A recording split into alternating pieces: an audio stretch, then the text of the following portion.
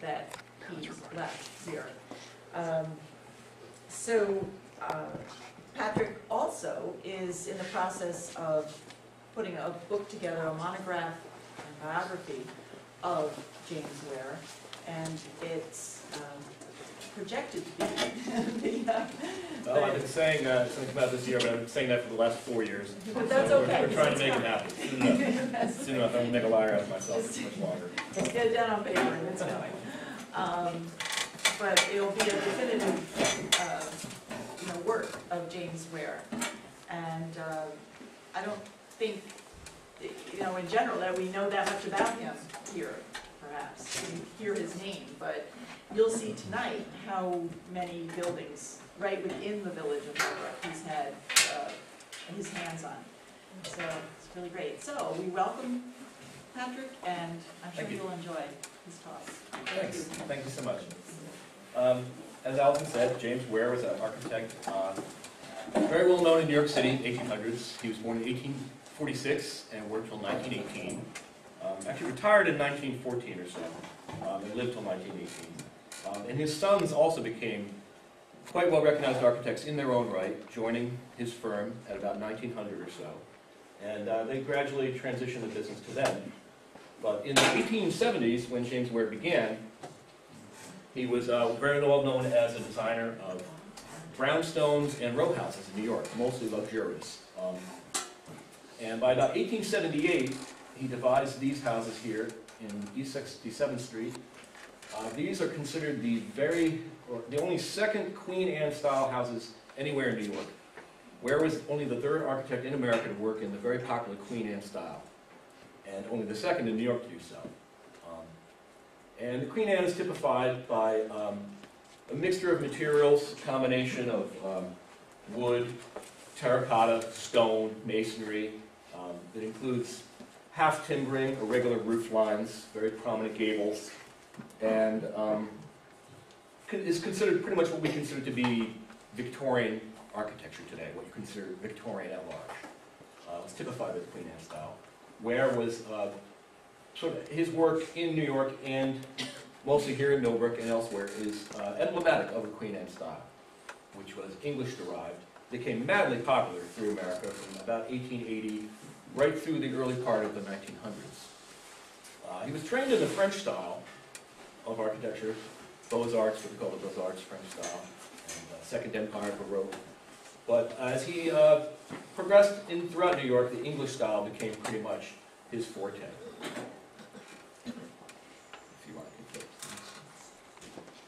So we see here, this is what is called a barbell tenement. So in addition to being involved in architecture at the very high end of the spectrum for luxury row houses, etc., he also was involved in what they call remedial architecture, designing buildings to increase the livability of tenements in the city. And you had a lot of buildings that would have room after room after room with no windows, no ventilation, no lighting, and the sort of unfavorable conditions that were described in the exposés by Jacob Riis. And in 1879, there was a competition to design what they call a model tenement. And James Ware won the tenement competition in 1879 and became sort of very well known as the world's premier designer of model tenements. And this is called the dumbbell. And what it did is, if you see these buildings built side by side, there's a sort of indentation that he would put in the building. And that's why they called it the barbell or the dumbbell, is because of its shape. What would happen is when these buildings are built side by side, the space between them there would then be doubled, which could be used as a light court, which would increase light and air into parts of the building that were previously unavailable before. But like most innovators, his remedy was viewed soon as not good enough. What happened is, in a lot of cases, the air shafts themselves were fairly small, often filled up with trash. They didn't really allow that much air and light in, and in the event of a fire, they had a very, very dangerous flue effect. So although he was considered a pioneer for his development of the dumbbell, the barbell rather, it soon became pejoratively known as the dumbbell, whereas other architects would sort of criticize it. But again, it was just sort of a starting point in architecture to determine what social responsibility architects have to the city and in urban planning. But in the late 1870s, it was not yet sort of decried. It was actually quite a victory for him. And in many ways, I like to say in the book, it was no weight for the architect of Ware, but instead was like a key that opened the city of New York for James Ware itself at the dawn of the Gilded Age. He used his wide acclaim from the model tenements for the rest of his life as a form of social philanthropy. He was very engaged in social reform and an ardent Presbyterian, as were his sons, who continued in that tradition. Again, so mostly these days, Ware is remembered mostly for what they call the dumbbell, unfortunately. This is a Fifth Avenue mansion, actually two mansions in one. You have one here and one there, for a gentleman named Andrew Judson White, a very colorful character from the Gilded Age. This is on the corner of Fifth Avenue and I believe 66th Street, or at least it was. It was torn down 30 years later. Most Fifth Avenue mansions didn't really have that long of a lifespan. He was on the same block as John Jacob Astor, whose house I believe is right down here. This is more sort of like a French chateau style, and introduces Ware's what they call the Flemish gable, which became sort of a staple of his, sort of signature architectural component. And for a mansion like this to appear on Fifth Avenue was considered a sign of having arrived, as much for the architect as for his client.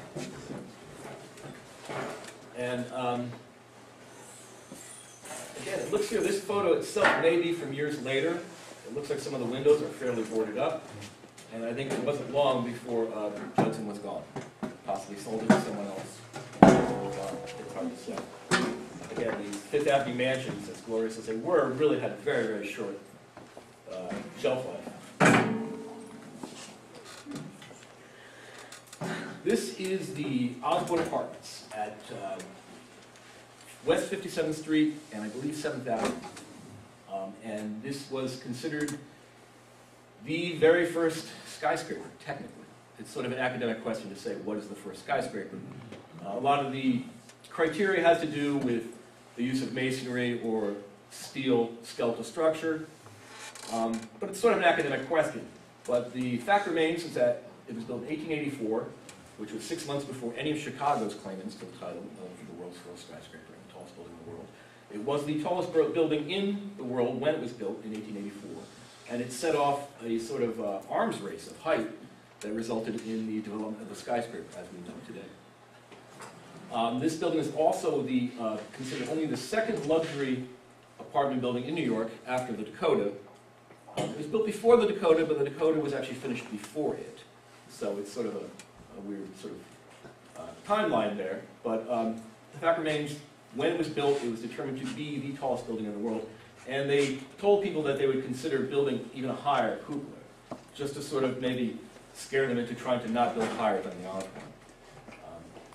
But unlike Ware's tenements designs, which were actually resulted in laws being based upon their enactment, the Osborne had another set of laws which was determined to not make buildings as high at all anymore. It's called the Daley Law, and this is the last very tall building built in New York before the Daley Law, which required more advances in skeletal steel. The idea of a building of this height in 1884, people were astonished that something that large wouldn't just simply collapse and fall down. So there was a real paranoia about tall buildings, and it was sort of set off by James Ware. He doesn't really necessarily get much credit as the designer of what I'm calling the world's first skyscraper. But if you read contemporary reports in the New York Times at the time, they talk about it pretty much being this colossal wonder of the world that people were astonished he was able to build it so high. A lot of the reason that he didn't necessarily get credit for it is it was instantly eclipsed by other buildings that instantly started just building beyond and higher and taller.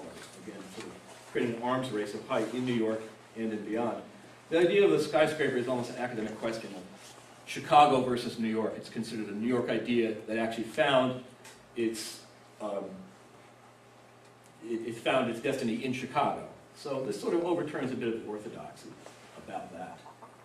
If you click the next slide. And the reason we don't remember so much, well, let's see. No? Okay. It might be taking a while to load. Okay, with the technical aspects. All right, well, we can talk about this one all night, I suppose. Is there the next one? Maybe, it looks like it wants to load. Did he use steel structure for that one? It's determined now, they're finding out that there was some steel structure in it, and that's why it's sort of changing the qualifications. The idea of the world's first skyscraper is based on the idea of the use of structure. What was the name of that? This is the Osborne Apartments. Oh, still there. Yes, still there, still there. So we're looking probably number 5. So we may have to go just individually.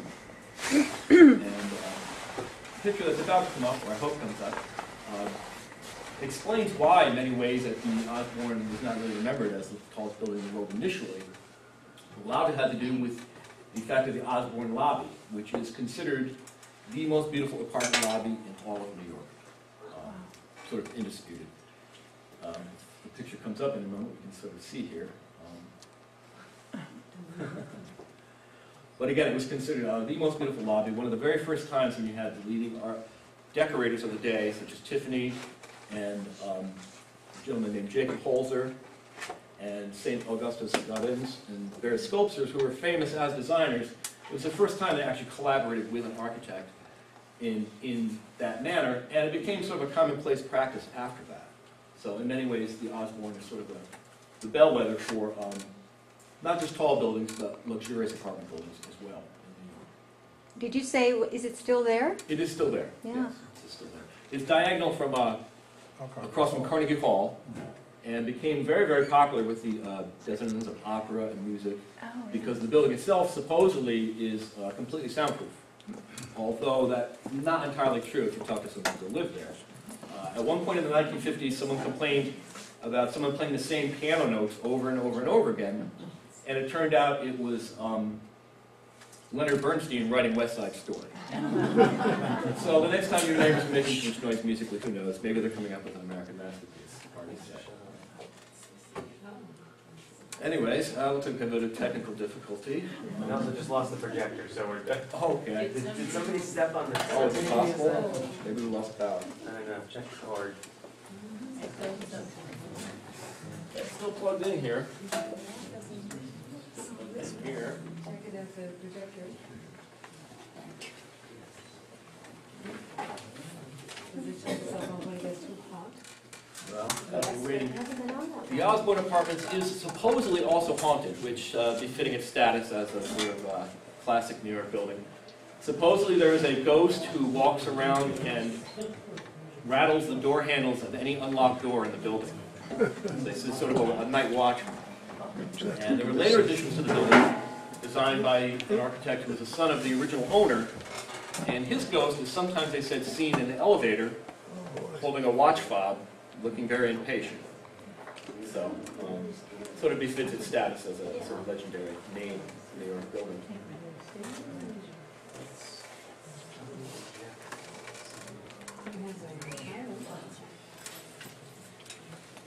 I sent the book around. There's a picture of Ware's family that I'm sending around. People can sort of take a look at it as they want. What's really nice about the photos of his family is a lot of photos you see in the 1800s of people. Everyone is usually frowning. You never see anyone smiling. And the reason for that, they say, is because the exposure rate took so long that for someone to sit there and hold a smile for, say, a minute or two, they're sort of like, after a while, they're all sort of frowning. The wonderful thing about all the Ware family photos is they all seem very happy, everyone's smiling. Very, very cheerful. It's close to most of the photos we see of people in the 1800s. Let me see. Let me see how I can sort of keep things going naturally. Pick things up. Some of the pieces I have actual blueprints here. The one here to the left would be the first fireproof warehouse in the world. It's called the Manhattan Storage Warehouse. and it was advertised to be fireproof, waterproof, et cetera, et cetera.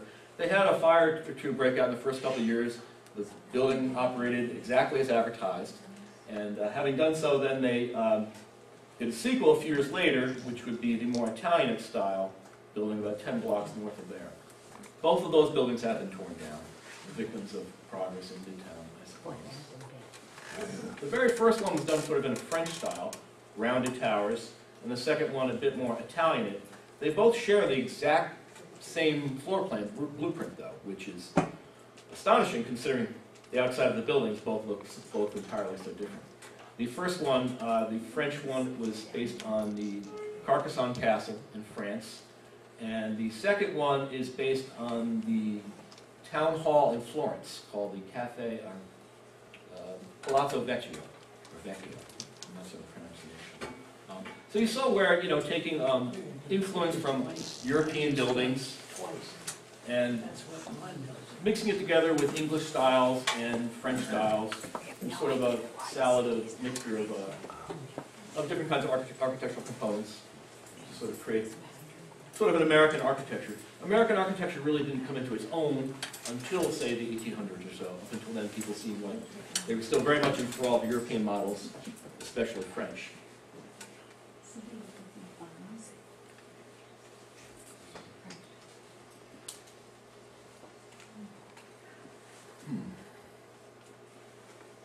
It'd be nice if you could see that lobby, because it's such a beautiful photo. The photo I'm using, I'm not actually using in the book. The ones I'm using in the book, I actually had to have a license. The Osborne is super, super private. Very, very protective of the sort of jewel box world they have encased within. So I was very, very lucky to get in touch with a historian there, who pretty much gave me everything I wanted for this book. So it'd be nice if you could see that photo, because it's really just beautiful, beautiful. Astonishing use of tile and mosaics, marble, just really, really wonderful. Anybody have any suggestions? I feel like I'm showing smoke here. Click it twice rather than just once. Yeah, I know, I've Maybe tried double that. click, or if you want to maybe skip ahead, maybe it just has trouble Yeah, skipping over. none of them seem to be opening. Like, Maybe even, open with, open with. maybe even photos. Okay, so we go back. So this we can do one at a time. Sure, that's fine, whatever works.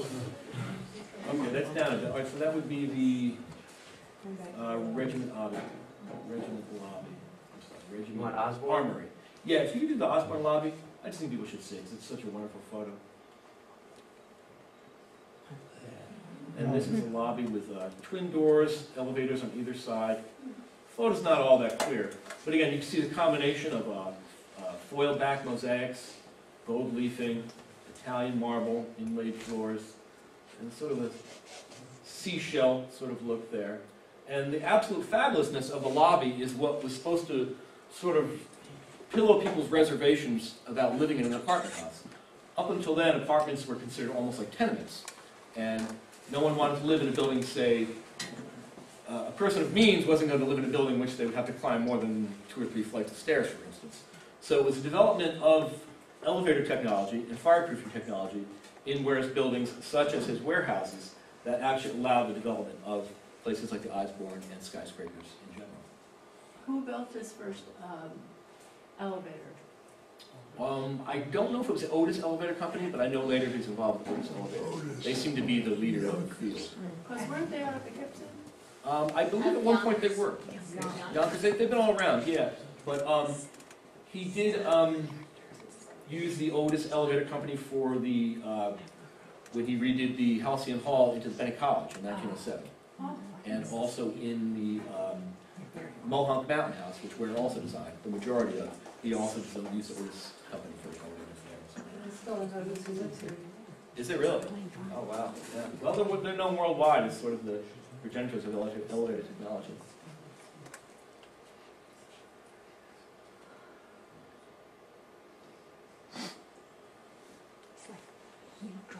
And this is the 12th Regiment Armory.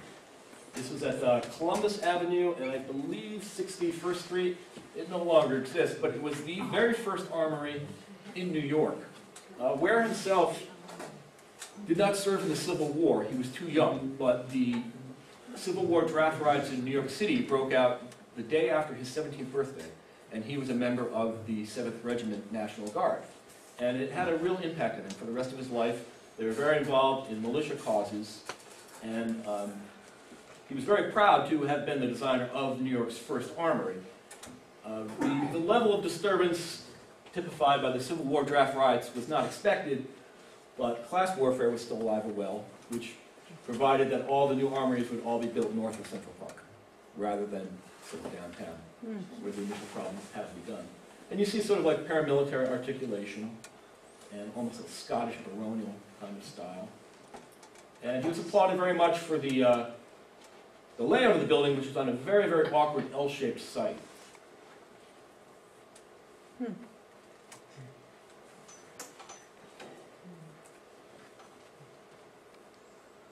So now we come to Ware's work in Millbrook, which is what we're probably all interested in. This is Altamont, his very first work in Millbrook, on the highest hill in the village.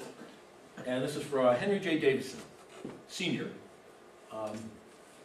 And it's sort of typical Queen Anne, with towers and pinnacles and balustrades and that sort of thing. I believe this was a giant water tower. And then this was sort of a servant's wing, which I also believe contained a bowling alley. One of many that Ware designed in Millbrook. There's bowling alleys in lots and lots of these buildings. For the very first house in Millbrook, it's sort of not entirely successful. It looks sort of like added on elements that just sort of thrown together, but it was a first step.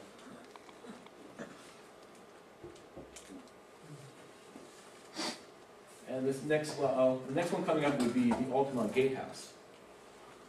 In general, a lot of Ware's mansions were not necessarily as successful as his estate buildings, such as this gatehouse right here, which has a little bit more resolved kind of influence to it. There's sort of a rounded tower here that's a little difficult to see in this photo. When I was a child growing up, this building was covered in yellow stucco, and it resembled a sort of a giant sandcastle, which is one of the reasons I always sort of admired it. There's a little lagoon here to the left, and not far down, either there or just down beyond there, Davison had a giant windmill, which looked almost as if it was about to take flight, the way the roofs were sort of designed. I've only seen one or two photos of it, not very good. And the LA was designed by taking the main hands. Yeah, you can see a carriage sort of taking up the hill, as it were. And Davison and Ware met in New York. Davison tried to convince his friends and colleagues to come to Millbrook with him and to create mansions of their own, to create a sort of colony of hilltoppers here in Millbrook. And so the next one would be his neighbor right across the street, John D. Wing, who created San Donone.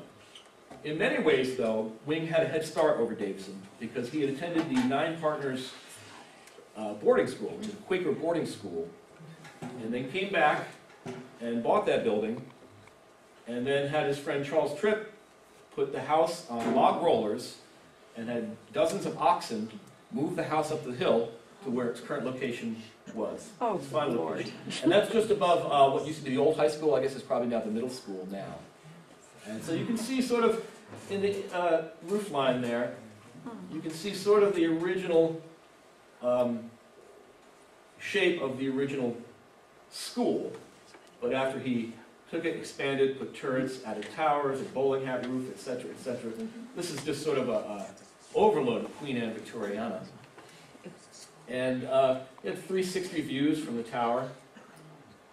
And again, these houses were not necessarily so successful aesthetically, but most of the estate outbuildings that surrounded them resulted in much better architecture. The Queen Anne is typified by sort of all these towers and pinnacles, etc. But a lot of these houses were just continuously being rebuilt. If a client had a whim, oh, we want a tower? Okay, well, you have to put a tower there. If you didn't like it, they tear that down and put something else. So these houses were constantly being rebuilt.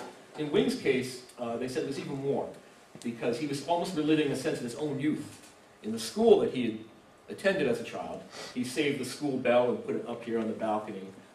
And now he was almost like reliving his youth, tearing down rooms, adding on a whim. And they said he kept some of the rooms exactly as they were in the schoolhouse when he was a child. So there must have been some sense of nostalgia as well for the architect.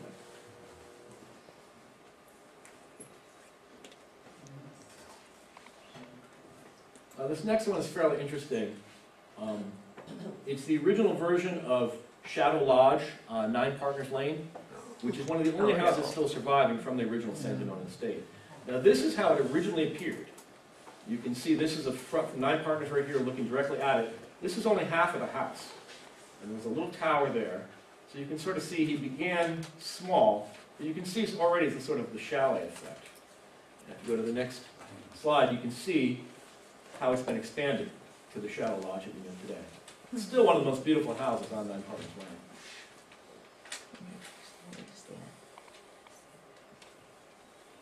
And there it is today. So you can see in the original, there was the original cottage right there, and they expanded it here with a big great room and a tower. And you see these sloping roofs here. And this was Ware's first use of the chalet style, which became almost a signature for him. And you can see him use this in a lot of his other Millbrook houses in some form or another. You have the very wide eaves, very long sloping roofs, and dormer windows. And I think a lot of it was by the time the 1880s came around, the English Queen Anne was sort of old hat to wear.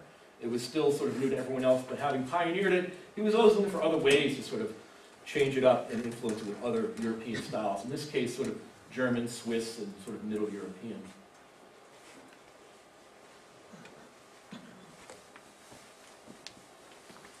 And the final house we have here from the San Donato estate is also the only other survivor, which would be the Wing Gatehouse, the San Donato Gatehouse, which is considered one of the most adored houses in Millbrook. Its absolute cuteness, though, sort of obscures the sort of devastating effectiveness of the combination of the Queen Anne with the chalet style. In many ways, this particular house was sort of an epiphany for Ware. It was the first chalet building he designed from scratch that was not sort of an add-on to something else. And it sort of was a little more architecturally resolved. You had sort of very complex spatial relationships, and possibly delicate balcony up there. But it's sort of resolved, and it's sort of more feminine design than a lot of his other work. And again, became sort of a paradigm, a prototype for a lot of his other work that he would do in the chalet style. Is that Main Street to the left? That's Main Street. We'd be driving along Main Street, and here's the front gate. The house has been added on to in the back. They've added on a whole new wing. But wisely, they decided to keep the front facade and not change the actual view of the house. It was done by a local firm, I believe Daniel Contelmo Architects, and I believe its restoration was, I was told, on a television show, Building America's Great Dream Houses on the A&E network, and they showed the whole renovation into the new house. So he's to be applauded for sort of keeping the original style, and the addition that he placed on the back is almost an exact replica, including the same fish scale shingles, stonework, etc. One of the beautiful houses of Millbrook.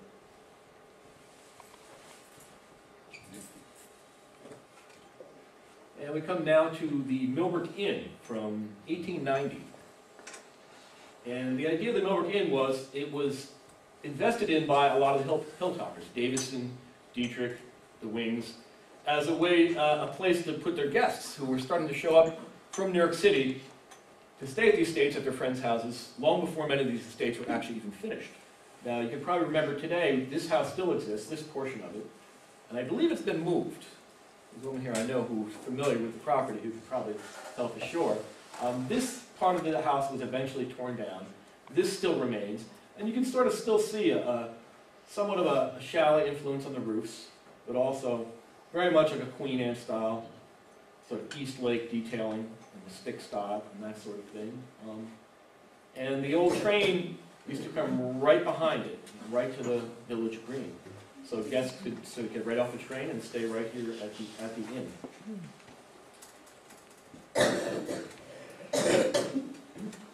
But it turns out that the modest confines of the Millbrook Inn were not sufficient enough to sort of put up accommodations for all the people that were suddenly coming here to enjoy these estates. And so we have Halcyon Hall, Millbrook's classic, one of Ware's classic buildings. It's from 1892, a year or two after the Millbrook Inn was built.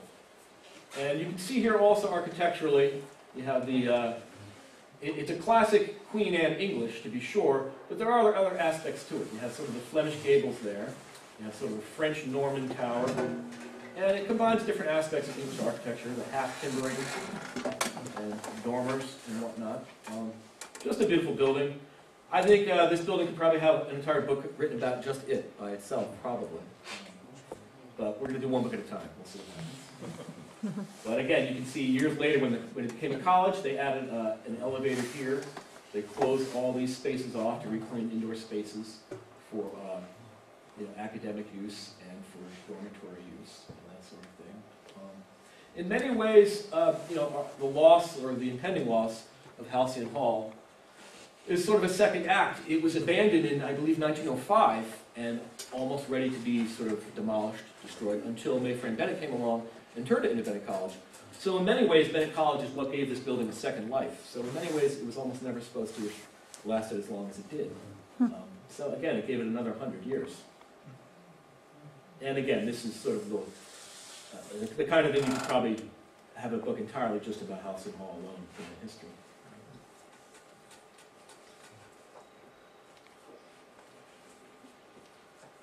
And then we move on to Charles Dietrich, who was another client.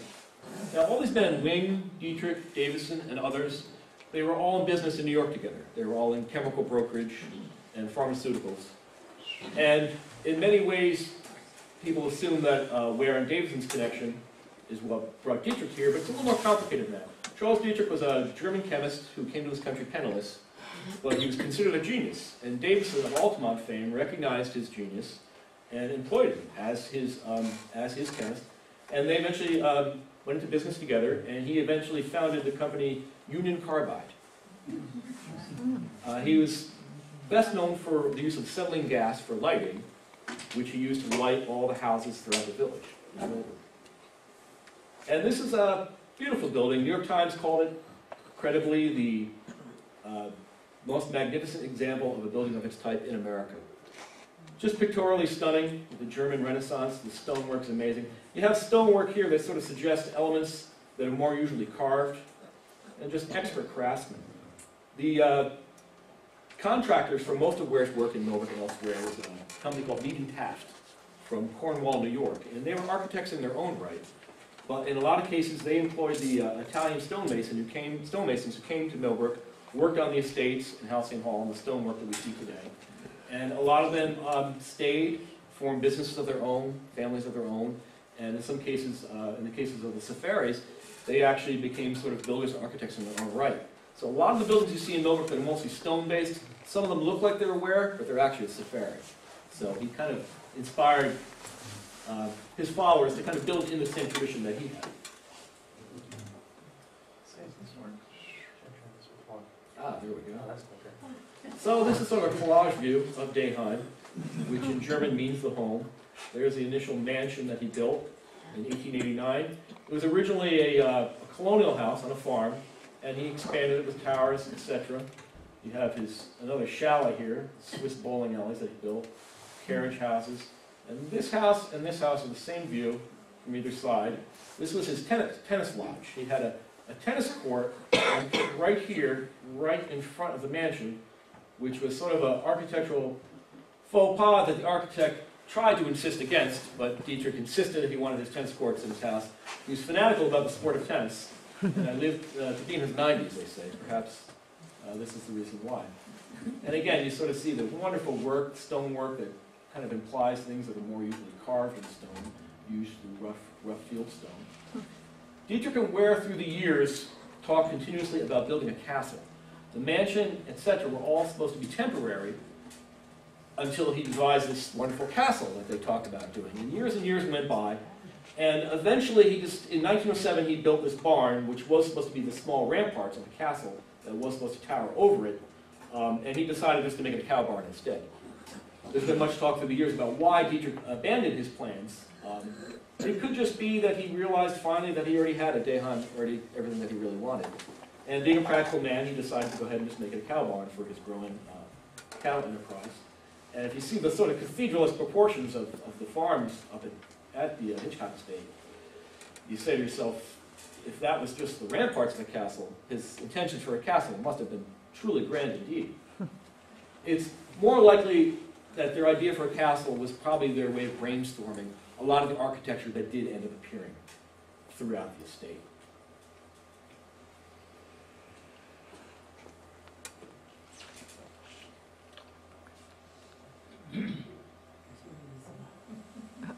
Only worked once. Should we do this one maybe? Oh boy. We got new problems. So we're at, what, Dietrich's? Let's go to Dietrich's Mill, yes. This is from, I believe, 1890. There had been a mill there for years before that, but obviously quite smaller. I've been told it is the tallest building in Millbrook. If you count all the stories that go below ground level all the way down to where the dam goes underneath. I believe it's 7 or 8 stories. And again, you can see sort of like the chalet kind of style roofing. And a lot of Ware's houses have the signature sort of shingle style that you sort of see, sort of colonial. To some extent, even his most Queen Anne houses had some aspect of the colonial and some aspect of the shingle style.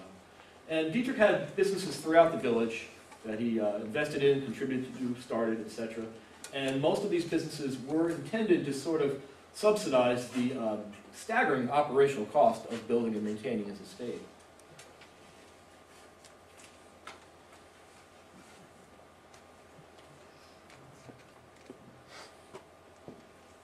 So within a couple of years of just showing up in Millbrook, he almost took over Dietrich. He was building everything, he was investing in businesses, contributing businesses, and I don't know if they quite knew how much that their German friend would sort of come to dominate their enclave, but it turns out that he was probably the most ardent client of Ware's in Millbrook.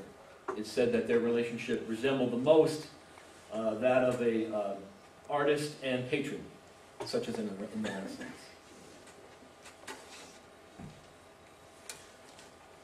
I believe most of the mill's been turned into private housing, although I'm not certain. There was talk back in the 70s of turning it into a restaurant. I don't know if that ever happened. Sorry for the technical glitch. It could very well be my fault. I'm not so good at burning this.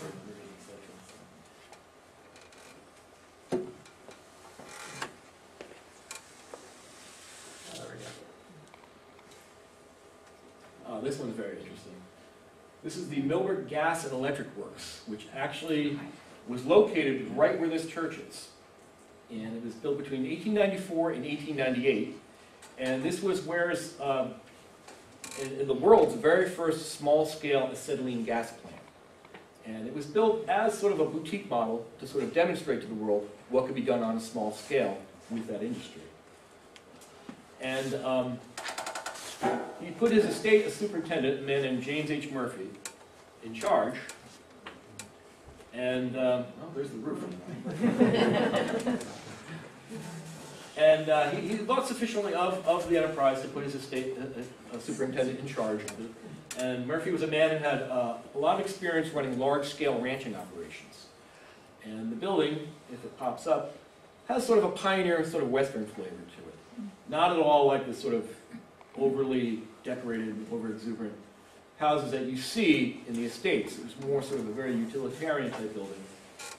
But he still included a few touches of whimsy to sort of let you know that it was a Ware. And I believe there was an explosion at some point in which Murphy almost lost his life. And then by about 1920 or so, they closed down the gas plant. And the ubiquity of electricity had sort of taken over by then and sort of made it obsolete within just a couple of decades.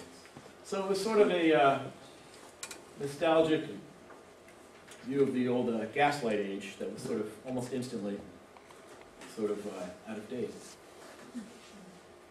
Well, we saw the roof anyway. Interestingly enough, if we do see this photo comes up, To the right of the gas plant is the old blacksmith shop for the school, which was designed by Ware's nemesis, William J. Beardsley. Beardsley is an architect from Poughkeepsie. He lived in Millbrook, but Beardsley and the Wares had sort of a feud. There was sort of bad blood there, clashes, as it were. And the two architects never got along. I like to say in my book, when you see the two buildings side by side, the gas plant and the blacksmith shop, I like to say that the buildings both survived and they get along in a way that their architects never did. Let's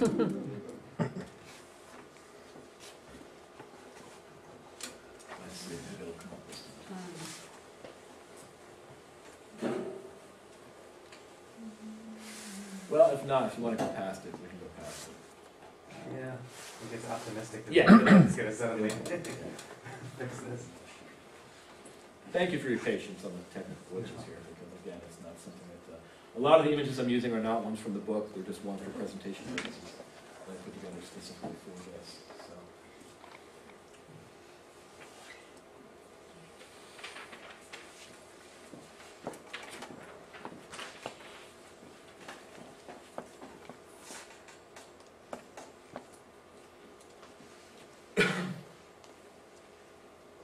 So we could probably move ahead even to the next one if possible, if the gas plant doesn't come up. That would be the Dayheim bowling alleys. Let's try a different program. And this is again the sort of one of the culminations of Ware's work in the chalet style. This is very much influenced by German and Swiss architecture. You see the stones on the roof, giant boulders, that were not there for fear of actual avalanche, they were more just sort of architectural affectation. Basically, this was his sort of a German beer hall, bowling alley, billiard hall, sort of a 19th century of a deluxe version of a deluxe man cave, basically. On the chimney, it looks like SL. Oh, no, that could just be oh, I see what you mean there. Yeah, I don't think so. That's just sort of a image in the stonework. It has the identical chimney to his little tennis hut. And again, this is sort of the ultimate Swiss chalet, an ideal he'd been working towards for over 10 years or so. This building survives and has been restored completely without the stones on the roof. They decided that might go a bit too far, as it were. And I believe it was Smithsonian people who were involved in the restoration. And so it really has been nice. John Foreman, who lived in the mansion, sort of reawakened a sense of stewardship for the whole estate on the parts of the owner. And so you sort of see that these buildings now are really sort of shining brightly. For years and years, they've seen very, very hard use, and some of them were not projected to even survive. So it's good to see that there is some sense of stewardship still for these wonderful buildings. Let's try this one again. I try the gas plant again, you never know.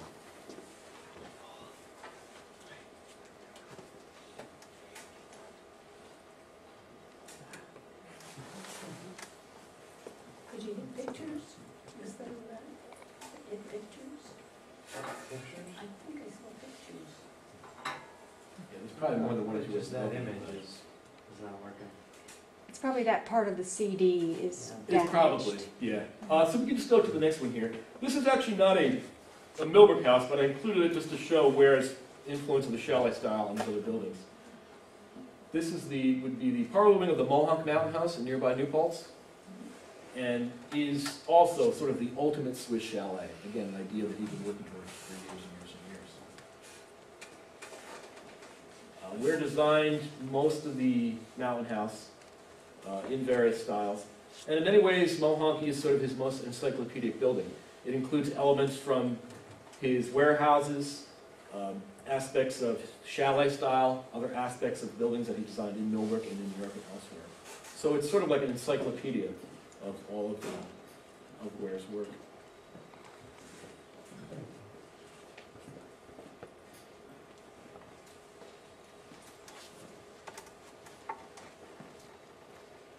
Well, while we're waiting for this one to come up, I can point out here on this, oops, there we go. This there, on this building here is a blueprint of a house that was never really built. You can see very much the resemblance to his work at Halcyon Hall and Dietrich and Mohonk. And it sort of became sort of a signature style that he would work towards. Where was this under here now? 'Cause I have, I believe probably, try file folder, maybe the first one. where are you looking? Oh, right up there. I think that was it. I think that's how we started. No, that wouldn't be it. That wouldn't be it. Maybe the second one. No, not it. Linda, you remember where this was? No, When you got there? no. I Maybe thought, the final one, perhaps?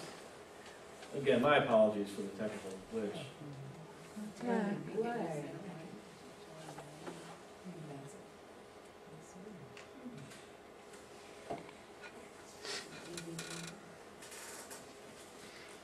To be honest, I'm surprised as many of them showed up as they do. where, is that it?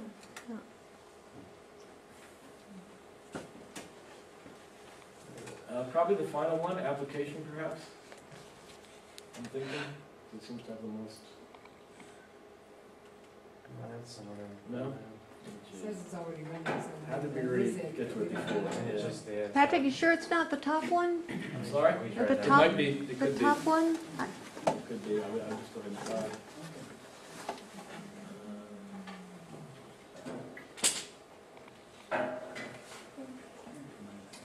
Well, the license, the arena's licensed, now let's maybe just click on it and see what happens, I suppose. Oh, no. Yeah. We'll get back to where CD. it was before. Again, my apologies on the technical glitch here.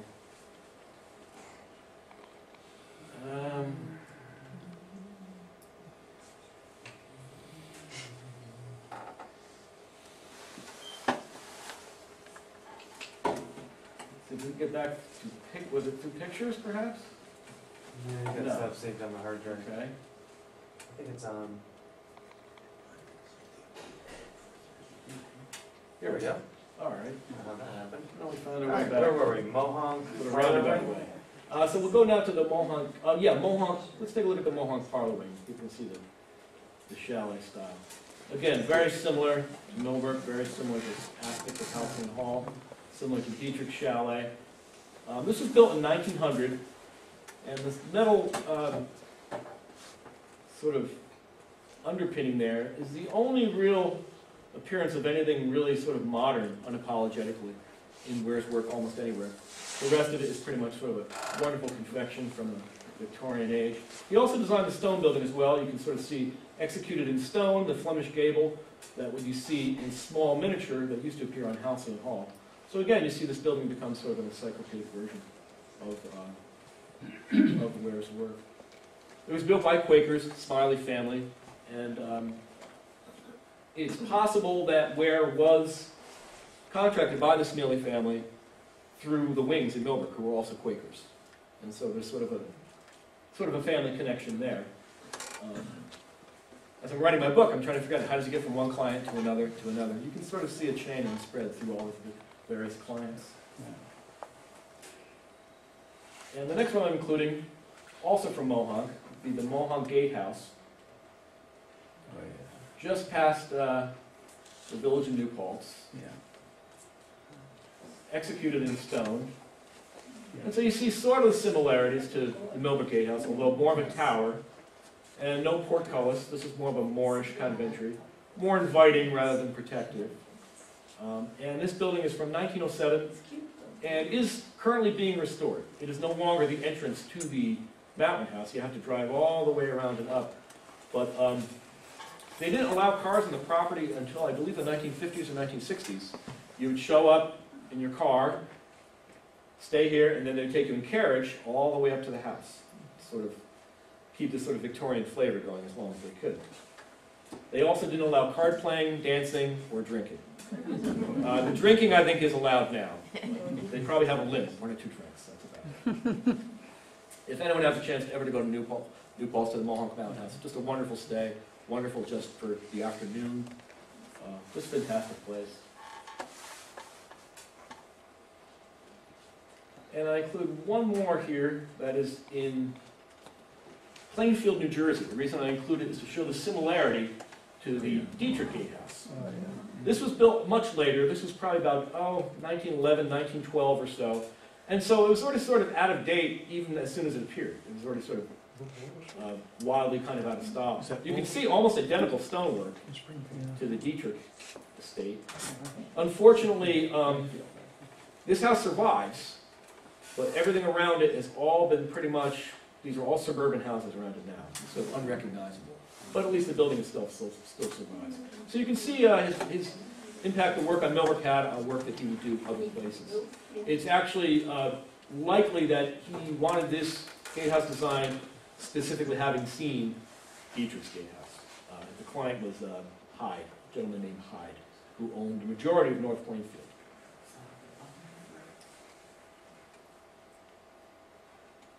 And so now we'll go back into more Millbrook houses. This is on Maple Avenue. The late John Foreman wrote a very wonderful history of this house. And again, a little bit different for Ware. You have sort of instead of the English, you have sort of the French Norman tower. And wonderful shingling, little details.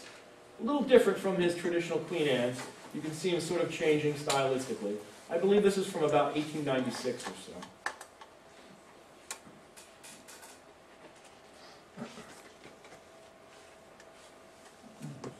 Maybe. It worked once. It worked one Just time. once. Why not, right? Try it again. I don't let the flag go. See what happens. Maybe that's what broke it.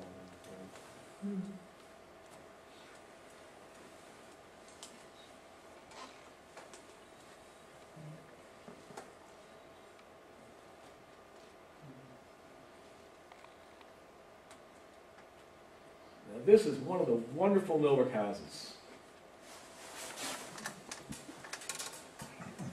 If it comes up.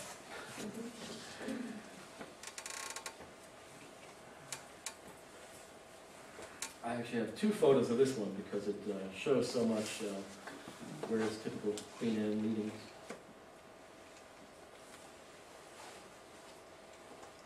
Another way, maybe?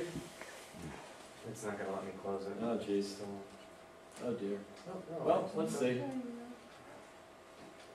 Well, while we're waiting for this, I'd like to mention John Foreman's book, Houses in Millbrook. Very wonderful. If no one's read it, it's really behooves you to take a look at it. Really fantastic treatment he did. John did a book about houses in Millbrook, some of which include Ware. I'm doing a book on Ware, which includes some houses in Millbrook. So there's a little bit of overlap. But he did really wonderful work exploring the history of many of these houses, as well as preserving the Dayheim Mansion itself.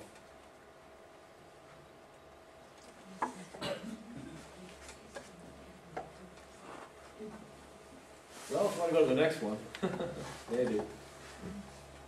There's a second one of this house, maybe that one.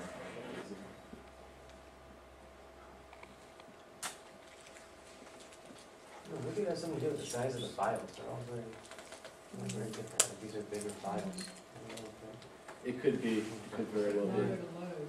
Yeah, The possibly. gas line's 10,151 kilohertz. Oh, my lord. Is that a lot? I'm not very good at technology. Well, I mean, this one is 1,700, so proportionately. Mm-hmm. Well, we could maybe even go to the second one, maybe. Perhaps that one come up. Hopefully. Well, again, this house is on the corner of Reservoir Drive and Church Street. A twin-towered house. One has a very spiral roof. Really wonderful, wonderful house. It sort of telegraphed all the architectural vocabulary and vernacular that Ware would use throughout Millbrook. And sort of emblematic of most of his work here. I was told growing up that the house was haunted, but who knows? I'd say they're probably all haunted. Well, anyway, if you feel like moving on to one of the next ones, whatever things might come up. Oh dear.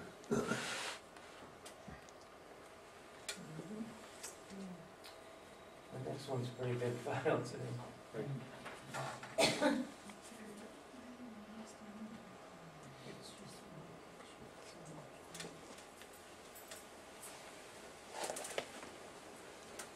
We can go to the Friendly Lane house, if the others don't come up.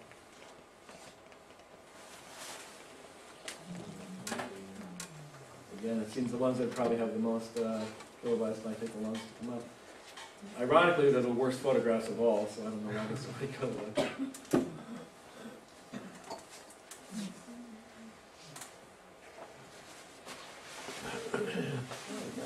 Okay, this is a house behind the library. This is a side view. And this was built in 1891 for the very first president of the Bank of Millbrook, a gentleman named John J. Donaldson. And you can see here the typical preponderance of towers and dormers and sort of cheerful little roofs and shingling, etc. This house originally, it's very difficult to actually get a photograph from the front of the house because it's covered with trees, etc. This house originally had a big tower in the front of it that at some point was removed. It happened to quite a few warehouses in Millbrook that the Victorian roofs were simplified and removed, probably due to the high maintenance nature of most aging Victorian roofs. In other words, leaks. So roofers probably said, why don't you just flatten this and get rid of it? And people probably just went along with it. But it's wonderful that so many of these still have these sort of wonderful pinnacles and towers.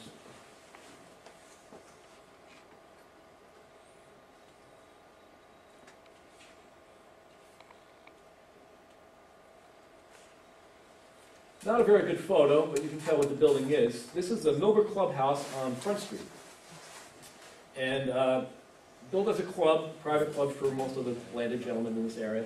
It's a remarkably simple production for a Ware. The balustrade used to be a bit more complex, but in general you can see, as the 1900s began, the architect slowly began simplifying his style and just sort of not including so much of the sort of over-the-top architectural pyrotechnics that you see in his estate work.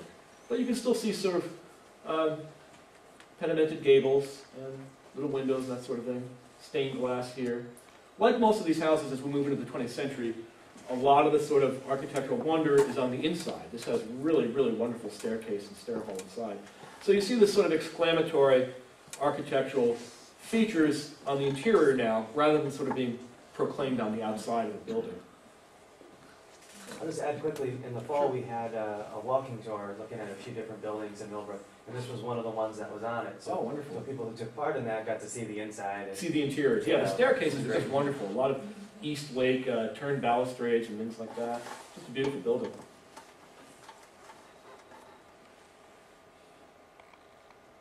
The next one is the St. Joseph's Parish Hall, which was partially a gift from Charles Dietrich to his new parish.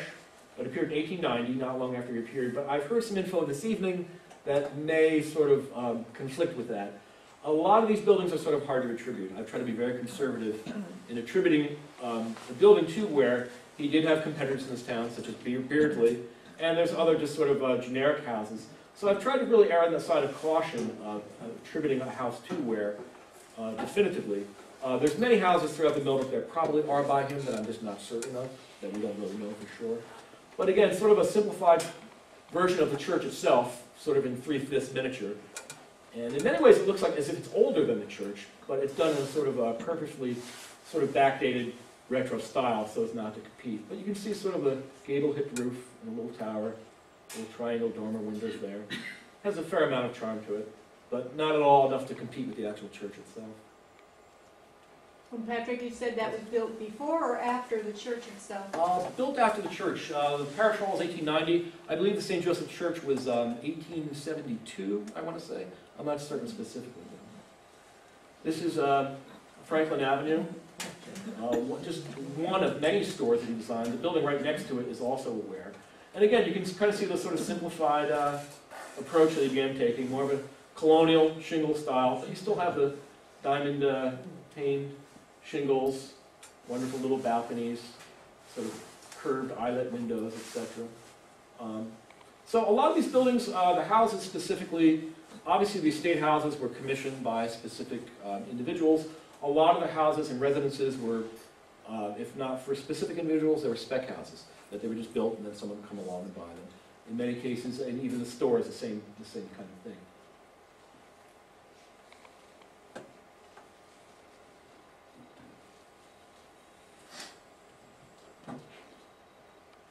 And we have here more residences on Franklin Avenue. The one here is from 1909, definitely a Ware. This is, I'm fairly certain it's a James Ware. The middle one, possibly. I'm not certain yet. I haven't confirmed one way or the other. But you sort of see, again, a sort of simplified approach. But beautiful houses, you know, no two exactly alike. They sort of contribute to sort of a variety of streetscape. And again, you see just a lot of colonial elements coming in, a lot more traditional sort of elements coming in the new century.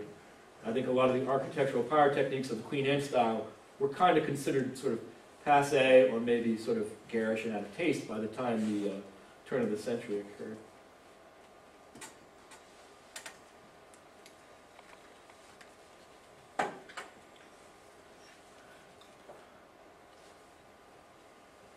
Again, not the greatest photo, but you can tell which house it is. This is on Merritt and Front Street, I believe the Maroon house. And just wonderful, wonderful house. Again, I believe this one was originally a colonial that was added onto by Ware. And so you can sort of see the similar sort of towers, wonderful sort of eyebrow dormer window, and sort of East Lake styling and woodwork on the porches. Another one of the great, wonderful, wonderful Millbrook houses.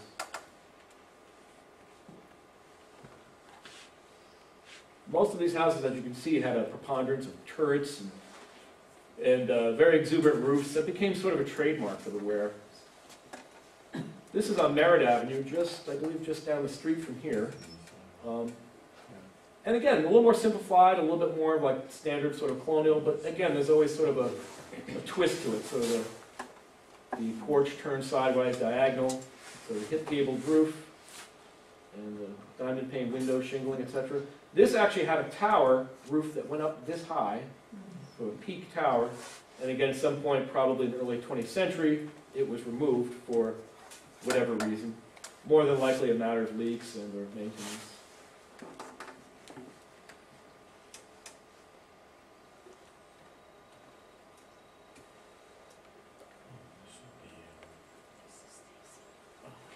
Another house on Maple Avenue. Very sort of boxy, colonial. On first appearance, you wouldn't think of it as a Ware. Basically sort of a standard box with a sort of center tower, as it were. But there are little elements, such as the pedimented gables, etc. But again, you see the architect slowly just trying to sort of genericize his buildings to sort of fit in with the requirements of the early 20th century, sort of not so exuberant. This house features the, in front, the porte cochere, which is sort of a fancy French word for carport. And sort of odd that he would make that the central feature of the house. But I think in keeping the variety going, it was just a matter of just trying different things.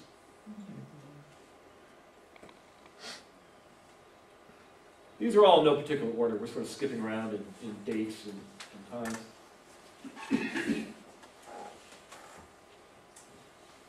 This is on Elm Drive. This is from 1898. Fairly old photograph, not such a great photo, but you can sort of see it. It's actually been refinished and painted very beautifully. It really stands out now. But again, this is sort of just almost like a standard colonial, really. But you see sort of elements such as the leaded glass, stained glass, the sort of towered pinnacle roof.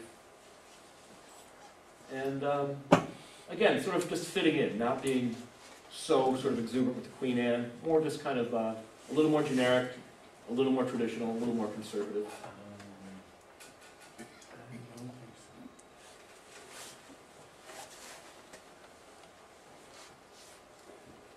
This is another very standard, very straightforward house. Quite simple, really.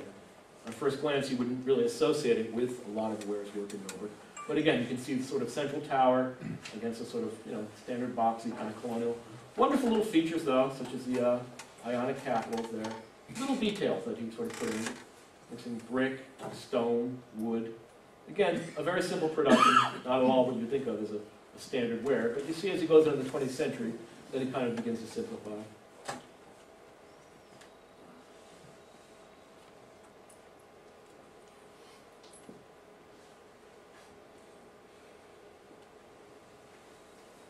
It's on the corner of Church Street and Alden Place. And a lot of the houses in Alden Place, again, very simple, but were warehouses. Again, this looks like just a standard colonial, but if you sort of diagonally turn the porch a little bit, it sort of gives it a little bit more of a, just sort of artistic, picturesque sort of flavor. You can see here the sort of very beautifully carved sort of brackets and things. But again, a very, very simple production.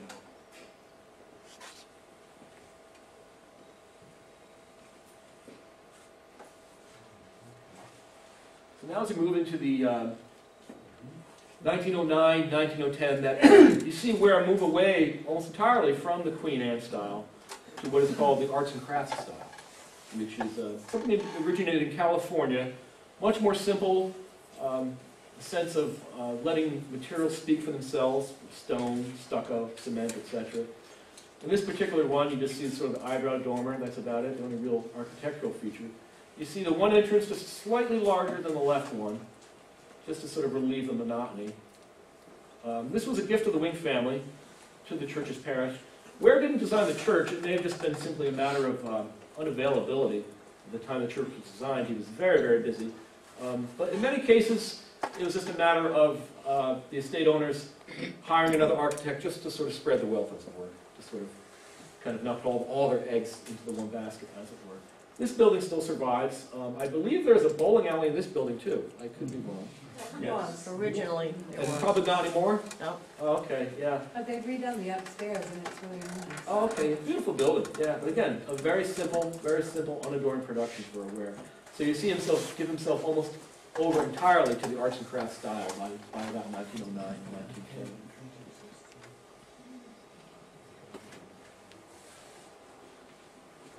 Again, this one is another arts and crafts wonder. The original firehouse, the Millbrook. And this was largely a gift of the Thorne family. And ironically, the very first fire they were called upon to put out was at the Thorne estate. So maybe he had sort of a premonition. Again, you can sort of see the shingle style, pointed roofs, etc. But again, quite a simple production. If I'm not mistaken now, it's the headquarters for an architectural firm. Right. Lodi? Yeah. Yeah. So that's sort of appropriate all these years later.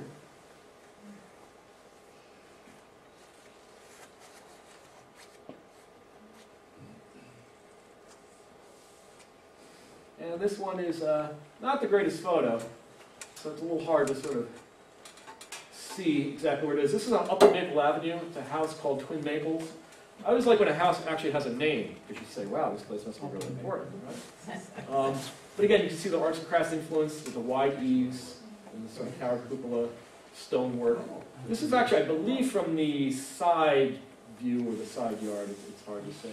Again, it was another one that's very hard to photograph. But again, you see the arts and crafts influence. And the interiors of this building are just fantastic. A lot of built-in benches and built-in beds and things like that, built-in closet work and things.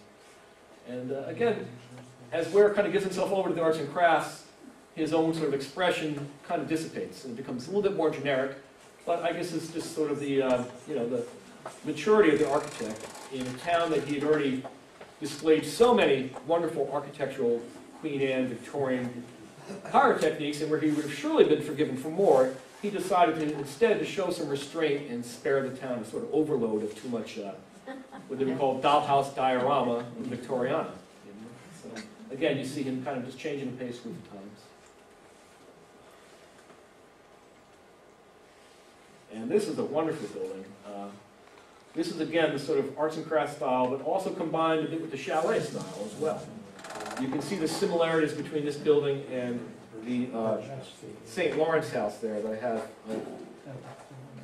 This arrangement of stone and eaves and overhangs and whatnot. And again, you can sort of see that this is, it's a Ware, but it's also kind of incorporating more generic styles. By about 1910, 1920, you had what they call the pattern books, where people could go and you just buy a book that has 100 plans in it for your house, and you could sort of make that and customize it to your own extent. So it looks a bit more generic compared to most Wares. But again, you see sort of the development from 1800s right through, I believe this building, is 1914 or 1913. Maple Avenue. I'm sorry? On Maple. It's on Maple, yeah, just above where the band shell is, probably on your left. If I'm not mistaken, they've closed off Maple Avenue? Yeah.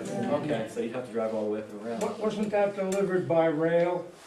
That house, it was one of the prefab houses that was delivered by, the wing, that was a wing residence. Oh, I didn't realize that. Yeah, it's very possible. It's very, very possible. Again, it looks a little bit more generic than your usual sort of Yes. James Ware, as it were. But by that point, again, Ware was sort of involved in sort of doing more generic type designs, doing pattern book designs and things like that. And they used to call it the prairie style, I think. Really? Oh yes, there's elements of the prairie style. Yeah. I guess a lot of these terms are sort of loose at best. Sure. Arts and crafts, prairie style, etc. But you do sort of see sort of horizontality about it, that you don't see the sort of upward movement, you see more of a horizontal kind of development. Almost like a bungalow style, even though it's 2 stories. Does that overhang eliminate gutters? Well, I'm not certain. What? It probably was intended to back then. I would imagine now people probably feel maybe that's not the case. They've had probably installed their own, as it were. But, The present day owner of that house. We have the present day you owner do? right here. Oh, wonderful, wonderful. So I believe from 1913, I believe your house is from, I believe. Wonderful, wonderful house. Yeah, You should be very proud. side porch is a greenhouse now. Oh, wow, yeah, just beautiful, just beautiful. And again, on Maple Avenue, you would see that he wouldn't put 3 or 4 houses in the same style together. He would sort of vary it up to kind of give a little bit of variety to the streetscapes. We're coming up to the end here of Ware's Millbrook houses here. This next one is from 1914. This is the very last residence that James Ware designed. He'd been retired effectively since about 1909 or so, and his sons pretty much took over the firm. But any house that was actually designed in Millbrook still came from the drawing board of the senior partner, Yeah. where it was still sort of very much enthralled to Millbrook, you know. And this being his final house, was designed as a, I believe, dormitory for the girls at Bennett College, and eventually later became the president's house. But you look at this and you don't really think James Ware. You don't think the traditional sort of Ware. It's sort of a standard 5-bay colonial. But there are touches, a sort of a Grecian balustrade, and wonderful tall chimneys, really tall dormers. Inside, this house has, I believe, 10 federal-style fireplaces. Some of them go all the way from floor to ceiling. Just a really, really wonderful house. One of the truly great, wonderful Millbrook houses.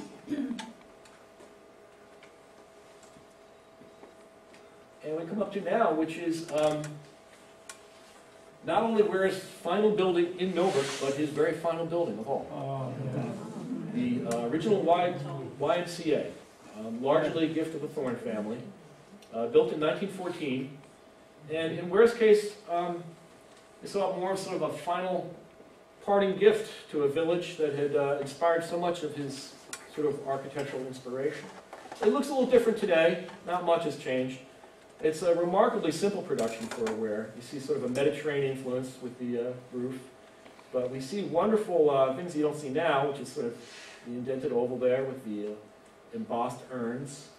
And you have this entrance here, which looks almost like as if it could appear on a New York City police precinct house, as it were.